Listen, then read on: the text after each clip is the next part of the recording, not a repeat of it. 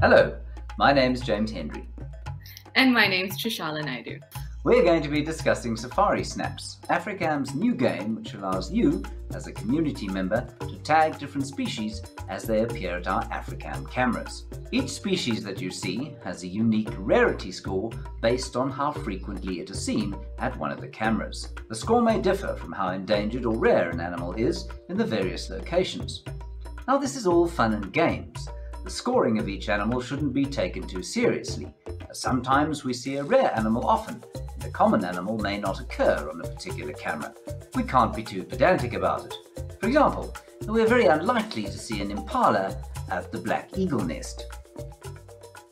Our top 7 most common animals are those that are usually found around waterholes, and these are the most common that we see around. Now, obviously, our cams are put at waterholes, so we're likely to see those animals that come around there often. You're also going to get most of the action during the hottest part of the day or the hottest part of the year. So leading up to summer, there's going to be lots of action and plenty to tag at the waterholes. So if you see an impala, you can get yourself 10 points because they are, in fact, very, very common, often overlooked, but very common. So you can easily get 10 points by spotting an impala. Number 6 is elephant with a spectacular 11 points. Now, that doesn't sound like enough for the world's largest land mammal, but because elephants are water dependent, you're going to find them at the waterholes pretty frequently. I agree. I think they deserve more points, especially since you're likely to see them in a herd. But nonetheless, they are common and they will frequent the waterholes, so 11 points it is. And number 5 on the list is the waterbuck, which could get you a great whopping 18 points. Wow.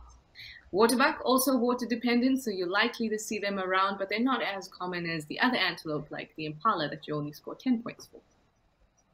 And you want to really be looking out at Tau and at Baluli to see the waterbuck at the waterholes. Then we have got, unsurprisingly, the hippopotamus. Now, the hippo you'll get 18 points for, but you're only going to find it in much deeper water. So the really shallow pans, you won't see them in. You're going to be looking out in rivers largely, so the olifants or Kruger Shalati. Next, that's number 3 on our list, we have zebra, and a zebra can get you 19 points. I would say a little less common than the others we've had on the list to see near the waterhole, at least very frequently, but certainly on our cams we've been seeing a lot of them. So a zebra can get you 19 points, and you can see their dazzling display and hopefully a nice reflection in the water while you snap up those points. They're also part of this list because they are so water dependent, so we'll see them at water much more frequently than we would less water dependent species. Next up is the humble warthog with 20 points, and why a humble warthog should get almost double the points that an elephant gets, I'm not sure, but they are extremely water dependent and they are very vulnerable to desiccation, so you will definitely see them around water and mud.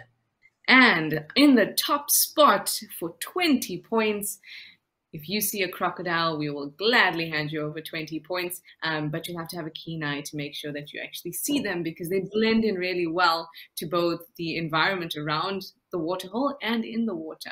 But it'll score you 20 points if you can spot them. Those are our top 7 most common animals, and you're likely to see them every day just about at the various waterhole cameras that we have, so get tagging and snapping.